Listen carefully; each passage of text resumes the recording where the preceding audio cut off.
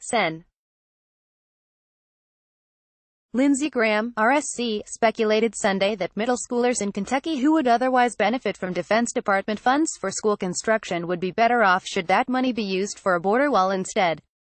Trump administration officials have said that, because President Donald Trump declared a national emergency on Friday, already appropriated money designated for military construction will be available to build a wall on the southern border instead.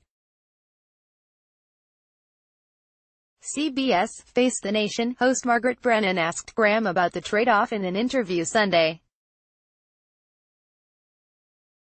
"Aren't you concerned that some of these projects, that were part of legislation that you helped approve in Congress, are now going to be possibly cut out?" she asked.